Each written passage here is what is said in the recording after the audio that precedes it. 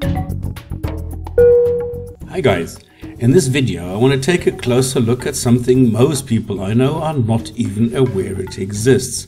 The Organisation of Islamic Countries, or rather the Organisation of Islamic Cooperation, which considers itself to be the collective voice of the Muslim world. Exactly what Muslim world are they referring to here? Sunni, Shia, Ahmadiyya, Sufi, Alawi? What grouping or organization do they represent? All of them? Looking at their history, it says they are over 40 years old and are safeguarding the interests of, well, not Muslims, but rather this undefined Muslim world. As though Islam had already achieved its goal and had installed a caliphate with Sharia worldwide. But relax, they've only managed to get 56 countries into the fold. Well, 57. They don't really know. Wikipedia wins, as counting them does indeed yield a number of 57. Now, the criteria for being labeled an Islamic country or a member of the Islamic Cooperation Organization is also not quite clear to me. As a country like Nigeria is in this Organisation of Islamic Cooperation, but not even half the population is considered to be Muslims. I mean, Boko Haram, the Muslim terrorist group, does everything to change that, but it's still way below half. And apparently, the trigger for creating such an organization was an incident in what the OIC calls occupied Jerusalem, without specifying who is occupying what. And just to be clear, who is in charge of what part of Jerusalem even today is unclear, even though Israel still declares it as its capital. But the name itself, Jerusalem, is neither mentioned in the 5 books of Moses, the Torah, nor in the Qur'an, but appears almost 1,000 times in the Old Testament and Jewish scriptures, the Tanakh. Islam obviously tried to copy the Jews and failed, eventually leading to a more confrontational course, which would explain the Islamic focus on the city of Jerusalem as yet another holy city, along with Mecca and Medina. Why Muslims see a need for a separate voice and different representation over and above and beyond the United Nations? I mean, this is beyond me. And once again, an indicator of the us versus them mentality I see so often in Islam. Why do so many Muslims constantly demand special treatment and consideration? Looking at the somewhat inflated OIC website, I ask myself, what does this OIC actually do? And as it turns out, not a lot. They spend considerable time, effort and money to sit together and decide what to complain about next. When it comes to constructive work, like defining terrorism, they veto everything and block all progress simply to avoid having Hamas declared a terrorist organization, which in my eyes it is. But they love making demands, don't they? It seems that if the United Nations ignore their childish requests or turn them down, they can't accept no for an answer and then have huge conferences on how to whine even louder. And just as an example, well, there's many on their page, but this is one that I found. Considerable amount of space, time and money and effort is dedicated to something called Islamophobia. I know what Islam is, and I know the mental health problem or illness called phobia, but why call Islam a mental illness or a mental disorder? On their page exclusively addressing this peculiar term, it would probably be the best place ever to explain this conspicuously empty, undefined expression. But they don't, and prefer people guess and come up with their own definitions or misconceptions. In their annual reports, they keep on whining and complaining, saying, and I quote, "We express profound regret and deep concern at the increasing acts of Islamophobia." But they never actually state what an Islamophobic act actually is, and what about it is Islamophobic. The term itself is an oxymoron, as someone with a phobia tends to avoid whatever is causing it. So an act of something you are avoiding makes absolutely no sense at all to me. And then finally, in a 2015 paper, the OIC boss Marani realized there was a problem with this and decided to show the world what an idiot and academic fool he is. And he came up with this definition. And he says it is, this is the preamble, it is a regrettable fact, and he declares it a fact, that manifestations and incidents of hostile, discriminating, xenophobic, racist discourse, actions against Muslims, especially in the West, is still on the increase in their scope and intensity. And he calls this a fact. Okay. Although, as yet, there exists no internationally agreed definition on the phenomenon of Islamophobia. Islamophobia can be defined as a contemporary form of racism, and racism is a hatred or intolerance of another race or other races or whatever. And the word race itself is an arbitrary classification of modern humans. And here's a quote: based on any or a combination of physical characteristics, such as skin color, facial form, eye shape, and now frequently based on such genetic markers as blood groups. Now, I can choose to be a Muslim, but I can't choose these genetic markers, which would be a race. So, what would this clown suggest are the racial characteristics of a Muslim? So let me try this again. A contemporary form of racism and xenophobia, another unreasonable fear, distrust or hatred, but this time of anything strangers, foreigners, anything as foreign, different or whatever. And the funny thing is, he's taking the word xenophobia and sort of repeats the definition as though these are all, different things. So, okay, let me try again. A contemporary form of racism and xenophobia motivated by unfounded fear, mistrust and hatred of Muslims and Islam. Hang on. If a Muslim, like a Sunni or a Shia, hates and kills another Muslim, like a Sunni or a Shia or maybe Ahmadiyya or whatever, then does this unwarranted fear of Islam, is this now applicable to Muslims too? So should this actually be Muslimophobia then? Or then why not the kafirophobia used a couple of years ago, but which never caught on? This is funny. Now, Islamophobia is also manifested through intolerance, discrimination, and adverse political media, and even academic public discourse. Furthermore, differentiating from classical racism and xenophobia, Islamophobia is mainly based on radicalization and demonization of a religion and its followers. As such, Islamophobia is a direct and clear assault on the human rights and dignity of Muslims. Now, come on. How stupid do you need to be? It shows how dishonest and primitive these people are. Now, instead of accepting the Islamic scripture, demonstrating that they are better than their God, they only look to blame others for their own incompetent babble and dishonest denial of the contents of their religious texts. If they would accept the contents of the Qur'an and provide a single version as a translation or whatever, if we would have this as a base, we'd be much further along. But now to say that if I provide an academic public discourse, that I am now Islamophobic, that's crazy. I don't have a phobia. I am genuinely afraid of the political ideology known as Islam. I don't want to live under Sharia. I don't want to pay jizya to Muslims. I don't want to be a dhimmi. I want to be a free person. I want to have free speech. I want to have freedom of and from religion. And instead of bringing something constructive and positive, they write, stupid stuff like, We reiterate our commitment to continue efforts in engaging with the West in projecting the true tenets of Islam.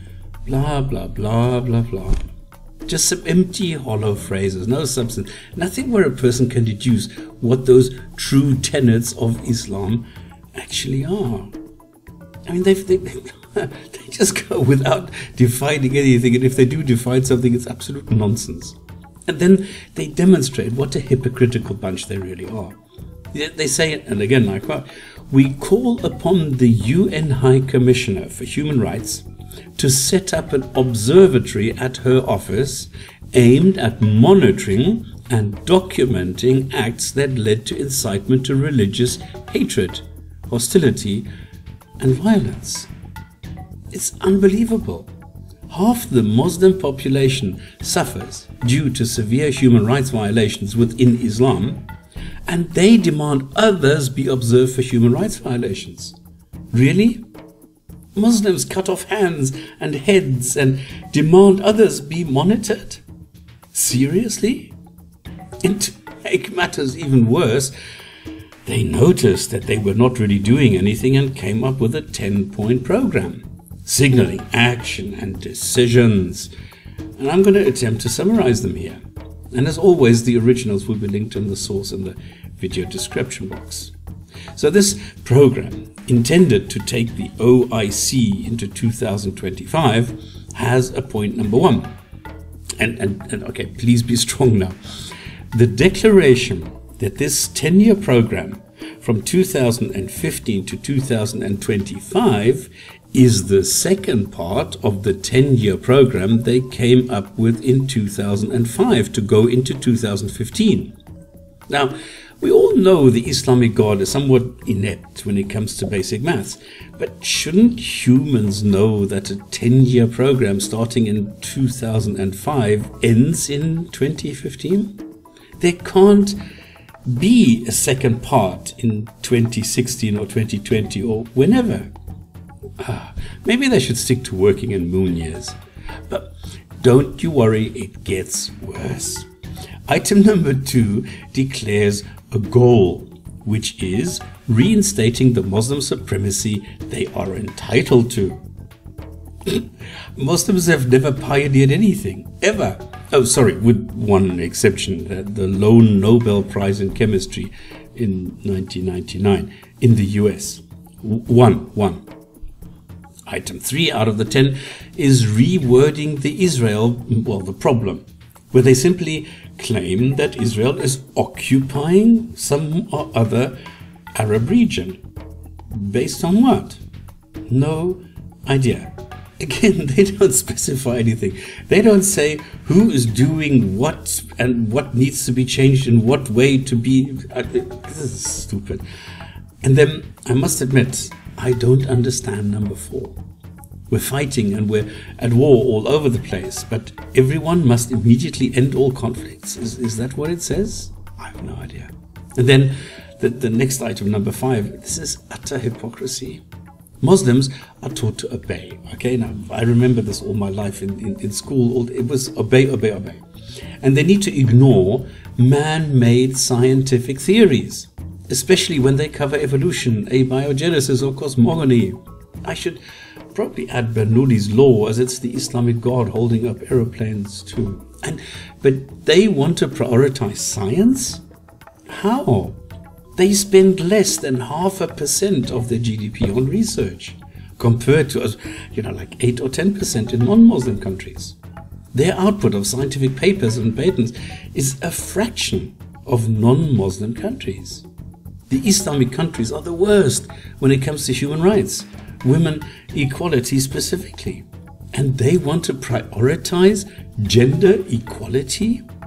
Hardly any Muslim accepts that the Qur'an and Sunnah contain misogynistic contents, and they want gender equality? How? They have the audacity to write that they propagate, and get this, an environment, and this is a quote, okay, an environment free from all forms of intimidation, religious or cultural discrimination, end quote.